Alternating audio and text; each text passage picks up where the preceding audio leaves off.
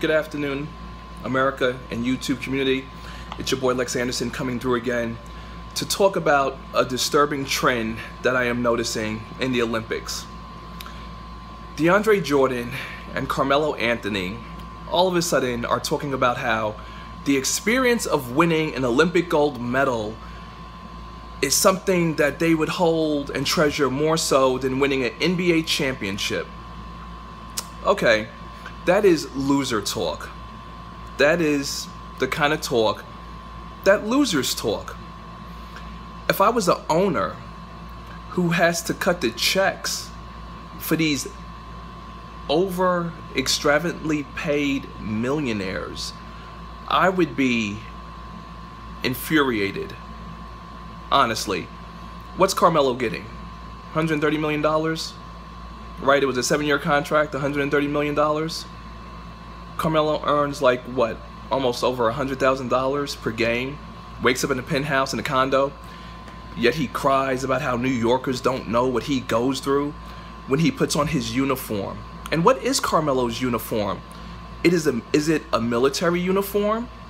Is it a police officer uniform? Is it a firefighter, mailman? No. It's a New York Knicks uniform. Shorts, a tank top, some cushy socks, and some nice brand Jordan shoes. Oh yeah, and he's married to Lala. So sorry, Carmelo Anthony, if I'm not crying for you because New Yorkers don't appreciate you for your inability to even earn a playoff berth with that paycheck that the Knicks cut you. And granted, the Knicks are a crappy team, but that's neither here nor there. DeAndre Jordan on the west side with the Clippers, led by CP3, who's played the most playoff games without even reaching a conference final. Those two players, we can all agree, hands down, they will never have a champagne shower. They'll never win a championship with the current teams they're on.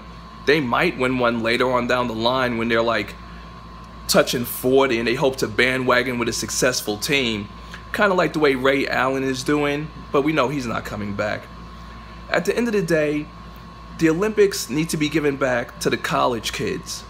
But of course, there aren't even really college kids anymore because there are so many one-and-dones. No one even goes to school anymore to compete an entire 4 full years and then go on to the NBA. So you have all these one-and-dones who would probably get trampled by the international team since the NBA game is so advanced right now.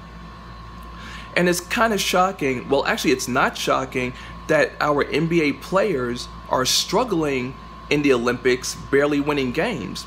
And that's because the referees abroad, they're not starstruck. The game is different internationally. You can tell by looking at the paint, the way the paint is, you know, inside the paint. So the referees aren't going to give you those home calls. You know, like the home calls that LeBron had got to force the Game 7, thanks to the refs, putting Curry in foul trouble. You know, that kind of stuff that makes us as NBA fans question whether the league is rigged or not. Which in my opinion, to an extent, it probably is. It definitely is. People want to talk about TV contract money being cut already and all this other blah blah stuff. Trust me, which is more marketable? Bringing a championship to a team that's never had a championship in over 50 years, or a team that bested the 72-10 but couldn't even defend their championship the proper way and lost the Game 7 at home? Tisk, tisk, tisk. But yet I digress. It's all about being a champion. And if you're getting over $20 million a year, right, because the postseason is its own different paycheck, I would want a player willing to lay it on the line each and every night to ensure that my team not only makes the playoffs, but advances to the NBA final and eventually does bring home the hardware, the Larry O'Brien trophy. So yeah, DeAndre Jordan, yeah, Carmelo Anthony, enjoy your gold medals if you even get that far, because right now the team's playing like crap and you have Durant with Klay Thompson, right, new teammates. You would think they'd be lighting it up, but they're just as incompetent. Oh, I can't wait for the NBA season to start.